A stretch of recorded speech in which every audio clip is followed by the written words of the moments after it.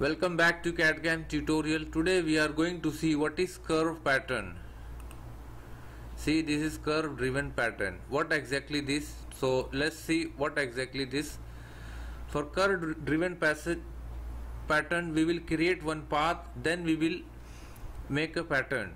So first select this top surface, sketch, normal, go to sketch and choose any rectangle shape.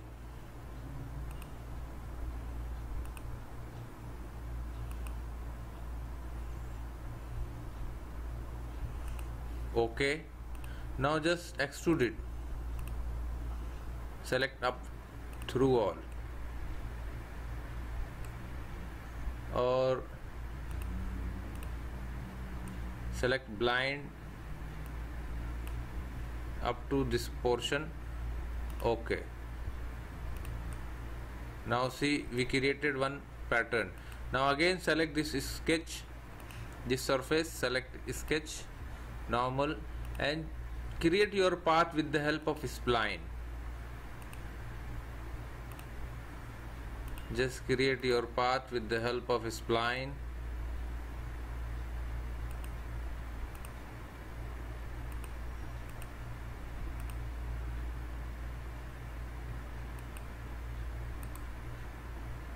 Exit.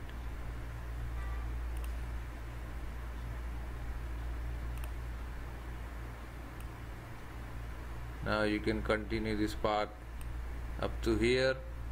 Okay, now we will try, just exit from this sketch. Now we will try curve driven pattern.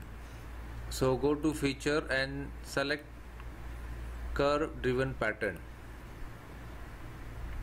Now see, in direction 1 the path is already selected, and we need suppose 20 number of patterns, and select the sketch what you want or pattern. So select your extruded cut in pattern. Select this 10 number, let's say, and distance, keep equal distance, better define some distance. Now we selected this, select OK. Now it is showing not curve driven pattern, failed to generate. So just reverse the direction. See, this direction, this side we want our path is opposite direction, so just make opposite direction. See, our pattern going through this path. Just increase the distance.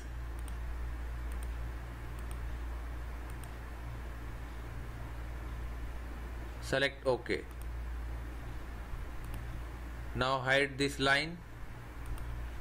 Now see, we created our pattern with the help of curve pattern.